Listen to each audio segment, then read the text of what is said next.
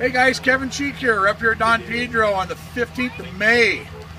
Here we are again. We had 52 boats up here today. I've got with me second place. No secret to the big fish. These guys have caught big fish in the past. Corey and Frank, introduce yourselves. Tell the guys how you did it, where you caught them at. I'm Corey Lewis. I've been fishing these lakes for many years with a lot of good people who taught me how to fish this lake.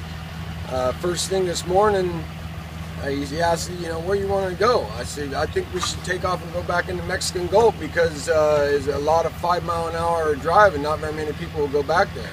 So that's the first thing we did. We went back in there and, first we went to Rogers and caught a topwater fish there, and then we went on back into Mexican Gulf. It didn't seem like they were going like we thought they were going to go over there. So we get over there and we start catching a few fish. He caught a couple fish real quick, and then I caught a couple fish, and then he seen this bed fish. Instantly, I seen it. I looked back because there's one right here, and I'll let him take it from there.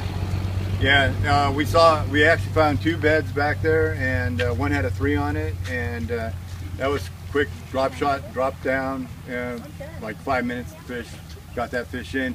And we no sooner got the fish in the live well, and then he spotted the big fish, the one that I got, and it was hovering over a rock, and we spent an hour trying to coax her, and she was ignoring everything. And pretty much when we spun around, I put the motor on the bank and kind of locked it down, and I was throwing out deep and bringing her up shallow. That was what got her excited, and I got her to come swim over top of a rock, and after she did that a couple of times, I just left the bait lay there and she grabbed it. I seen instantly that fish got ready to turn on that bait. I dropped all my rods and got the net ready instantly. As soon as I seen that fish start turning. So we work as a team. He's a great partner. Now, Frank, you caught the big fish last tournament.